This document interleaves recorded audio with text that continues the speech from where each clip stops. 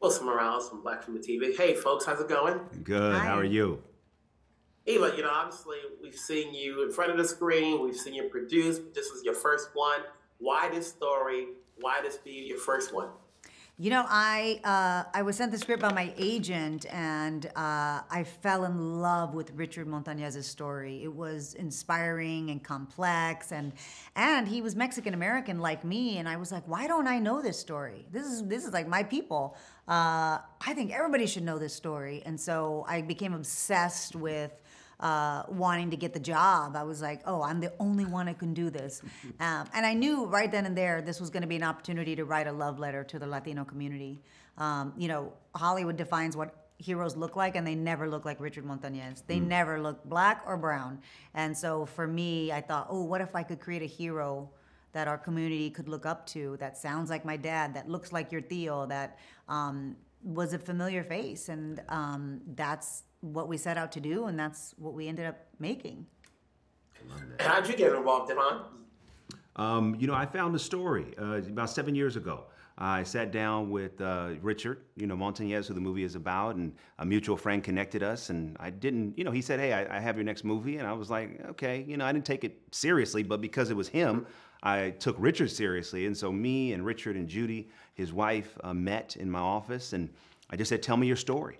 And as he started telling me a story about starting as a janitor, working for the factory and for Frito-Lay and Rancho Cucamonga and, all the things that he ultimately did, by the end of the meeting, I just said, this is inspiring me. I mean, Richard, you are an inspiration. And how did you endure all that you endured? And I was just so compelled by it and inspired by it. I gave him my word in that meeting. I said, yes, we're going to get your movie made. Now, at the time, I had no script. I had no studio. I had no director. But I just believed in him. I believed in the story. And that's why, I connected to it. So even when you say you got the script, was it to be in the movie or was it to direct the movie? That's what he said when he got the call. It was to direct. It was to direct. But I thought she wanted to be in it. I was like, well, which part, She want to play Judy? Really? Okay. But no, it was all about directing. No, I was saying. What's your takeaway now? Having directed this movie, you've been in front of the screen for so long. I'm sure you've seen a lot of people direct.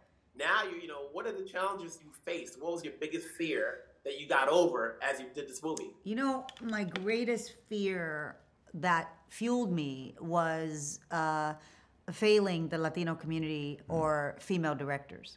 Because if I didn't get it right, studios go, oh, Latino stories don't work. Oh, we hired that woman that one time. She wasn't that good. And so I felt the pressure to be excellent every single day for them. And so I carried them in the room with me on set. That whole community was with me on set every day going, you gotta get this right, you better get this right. And we all felt that pressure. We don't get that many bites at the apple. The last movie about us and by us was like 20 years ago. And so we can't have a movie every 20 years about our stories. And so I felt that pressure every day. But again, I used it to really show up as my best self, put the best work in, make the best movie we can, and then turn it over to the universe to do what it does. And Right. Luckily, it's been landing amazing. We've had just so much success already that we're blown away and full of gratitude for it. Job well done. Congratulations. I was actually at the Annapolis Film Festival. Oh, nice. yes, we won. Nice.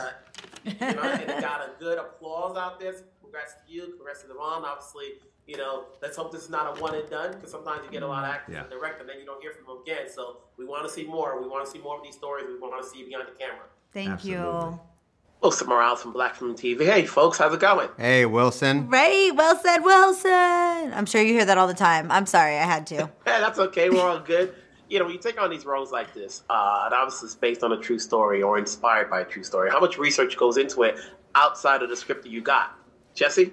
I mean, I met with Richard and his family, and we kind of talked about life and family and his story. And I got little details and stuff like that about the relationship, pet names, nicknames, stuff he carried in his pocket, stuff like that. Annie? Yeah, for myself, there's not a lot of information about Judy online, so it was really important for me to get a one-on-one with her and build a rapport so I could understand who she was, who she is, so that I can help inform the story. Now, growing up, did you ever have those? Like, I live in the Bronx in New York, and sometimes I'm in certain areas where you see them on the store, but you don't necessarily go after it and pick it up unless you're at a party and you're hungry and you're like, okay, sounds good. What about yourselves? Did you ever try it before you started doing this project? Yeah, but I was 5 years old when I had my first hot Cheeto. I missed that boat. I grew up on normal Cheetos, like original Cheetos, like the orange Cheetos. So like I missed that. And then by the time Cheetos came around, it was I was already eating pretty clean. What's the takeaway from this film? Obviously, we're getting to know this story, but we're also seeing the story of a guy who took chances, who didn't want to, play the game and had a vision and got that vision, because he met the right people, out there. Is there a story outside of this is the story of how it got started? I don't understand the question. Is there a story? Is there something more that's universal out of this film, as opposed to, this is the story how the Flamin' Hot Cheetos got started? Yeah, it's a love story. Yeah. It's a love story between Richard and Judy, and it's a love story for the community, And it's also a love story that transcends any cultural lines that everyone can relate to.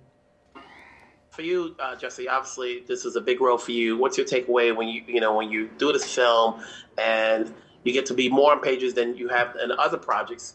What do you take from this that you can do, or what have you learned from doing this movie that you can take on to your next project? Both of you.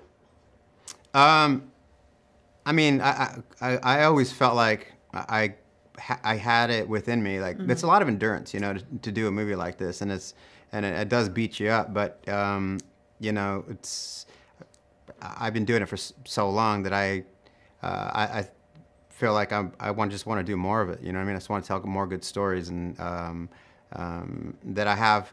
I think the one thing I did learn from it is that my opinion counts. But when that Eva and DeVon both asked me what I thought, what were my thoughts on things, and they made me a part of the collaborative effort of shooting a movie and telling a story, as opposed to just like stand on your mark and say your lines. Annie? I think the interesting thing is both Jesse and I have been in this industry for 20 plus years, so it's not our first time at the rodeo. We've always been capable and able to do this kind of work. We just haven't had very much opportunity to do so. And I think with stories like this, with people like DeVon and people like Eva, and thank you, Searchlight, for giving us this opportunity. This is only going to open more doors, and we love what we do. So of course we're ready to get down and dirty and gritty with the work. Congratulations on the roles. Congratulations on the films. I'm sure we'll talk again on other projects. Take care of yourselves. Thank you, Thanks. Wilson. Bye.